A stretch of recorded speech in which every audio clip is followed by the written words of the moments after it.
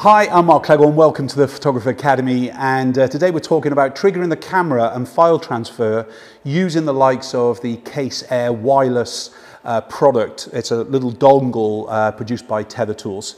If you're a photographer that needs to actually shoot remotely, so in other words, the camera's going to be at the kind of the other end of a church, or it's going to be above and quite high and kind of pretty much out of access, what you want to be able to do is have some form of camera control and not just kind of triggering with a cable release, all right?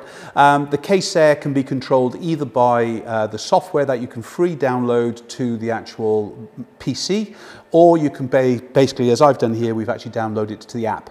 Let's just kind of really get things going fast, okay? We're not going to talk about it for a long time. I want to show you the cool things that we can be doing.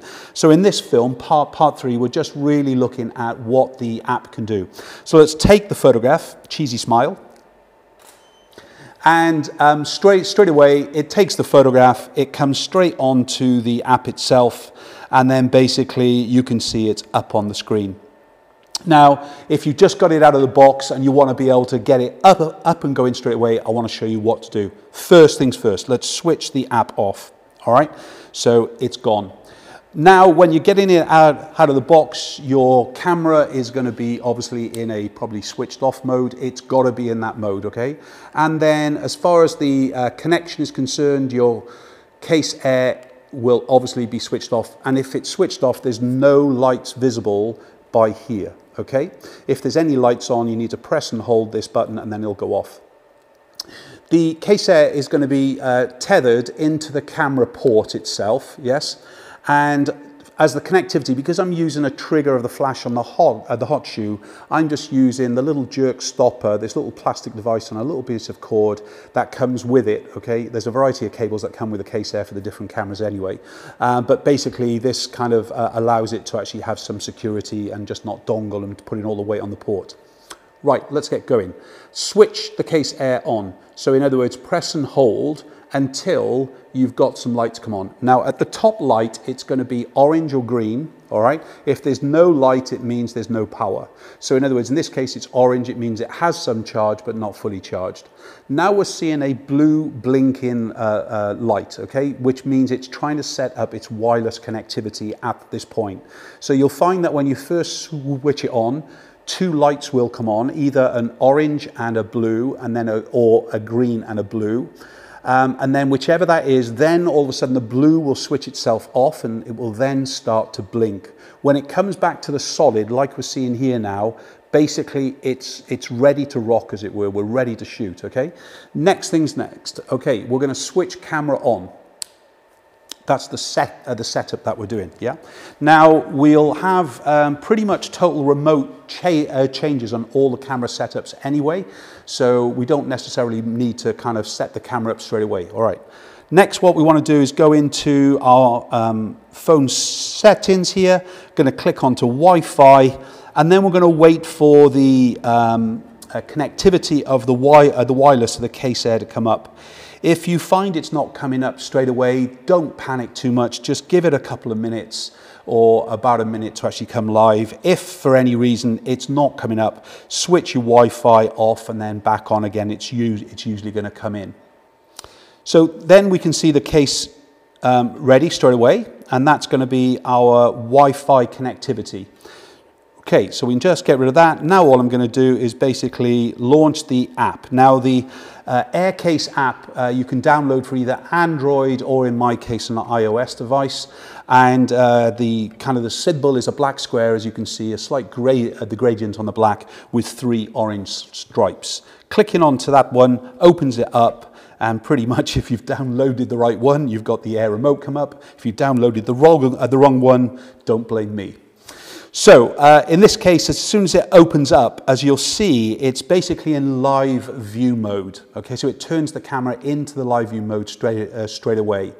To switch the live view off, you basically just touch this little eye, and then straight away you'll get a black screen and pretty much it's ready to go. you'll see at the top of the app that it's showing the 5D Mark III here. So it's connected to the 5D Mark III. We saw it live anyway, so you know that. But if you're not seeing a camera up there, hit the refresh button, see if it comes live. Otherwise, there's some kind of connectivity going wrong. But at this stage, Cheesy Smile Cleghorn, take a photograph, and pretty much we're done. So I've set it just to transfer the JPEG file through, and that's what we've got.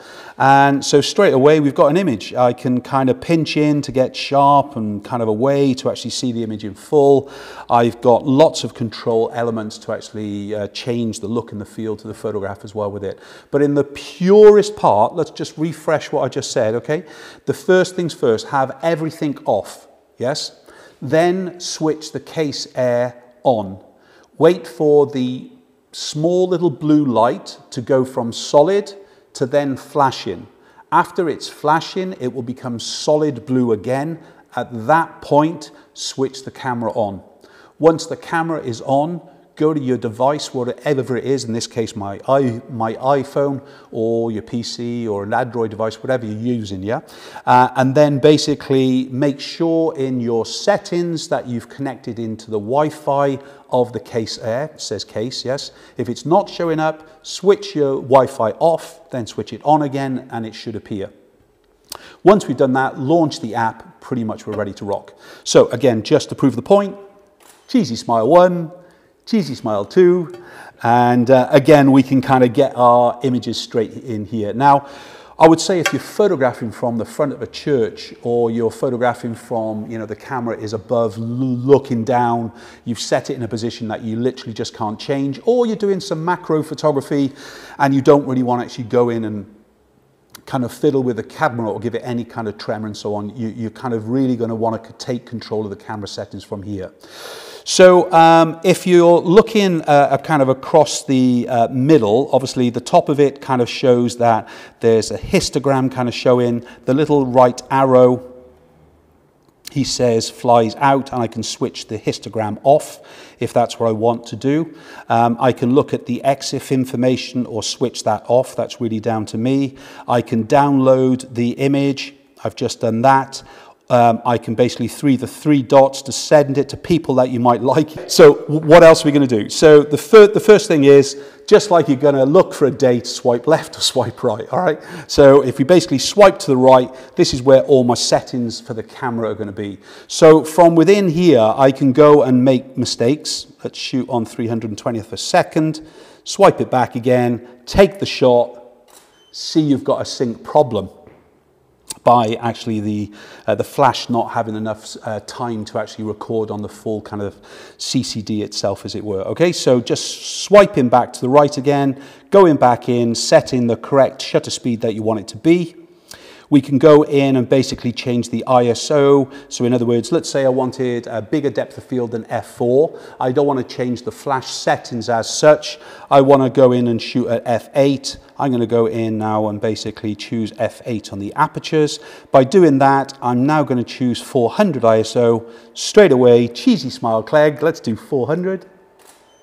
And this is going to give me a corrected shutter speed, a greater depth of field, and basically I've done the work. Now obviously if we were using the likes of speed light photography and everything else, as you change the aperture and you're working in TTL mode, let's say, it would actually talk together and adjust the flashes up or down to actually match what you're trying to do. Okay, so some really good kind of finishes there. We can also go in and change the white balance. That's something I do quite a lot. If I just kind of switch it on to tungsten for a minute, let me go back to my 100 ISO, back to my f4, swipe back again, and basically at this point I'm going to go blue. So if you begin to watch Resident Alien on basically Sky at present, you'll know I'm a little bit blue now at this point. Why is it blue? Because I'm shooting in flash. The opposite of white, as far as the tungsten is concerned, is going to be blue. So remember, flash, we kind of 5600 Kelvin as such, and when we put it into a tungsten mode and we're using the same flash, it's going to come out blue. So you can make some errors and fix them. So don't worry if you've basically set the camera up wrong. You can basically then quickly fix it without any real trouble. What else have we got here? Well, we talked about the live view. So I think this is really good when you're working from a distance away. I think it's about 150 feet that it kind of works with. It might be longer than that. But as far as the kind of shot from the likes of a location, perhaps I'm photographing an interior of a hotel, I've run out of flash, whatever it is, I need to paint some light around the place, then realistically I can take the photograph from here and I can see again if I'm going to be in shot from where the camera is based. So kind of lots of ways to actually do it. Remember, switch off the magic eye. It comes on by default when you first switch this on. I suppose it's to show you that everything is working together. Albums will basically show us the images. You can see that already. It also includes any images that are on the card. And then what we've got here is the three little kind of quick changes. So if you didn't want to do a huge amount of change to the image, just shutter speed up, aperture ISO, the three little kind of sliders, as you can see just by here, that's what that kind of represents anyway. Touching that again will take it off screen. Remember, if you want to work in some more kind of dynamic modes, in other words, if you want to do focus stack in for the likes of product photography or macro photography, it's got the ability here. If you want to do time-lapse photography, then it's got the options as well. If you want to do video as well, it'll actually work for us. So as far as the kind of the setup's concerned, that's really down to you. The next thing would be is, as far as the settings are concerned, what I would recommend to you, especially if you're using an iOS device to basically shoot with, you definitely don't want a raw file kind of coming down to your phone if possible, because you're soon going to run out of actually space on your phone and things really. So basically you can either switch it on or switch it off to make sure that it basically isn't going to be downloading that raw file as well. But you can play around with the app. It's so simple to use. You're going to love it. So as far as the capture stage is concerned, once everything's correct, you're now king of the selfies.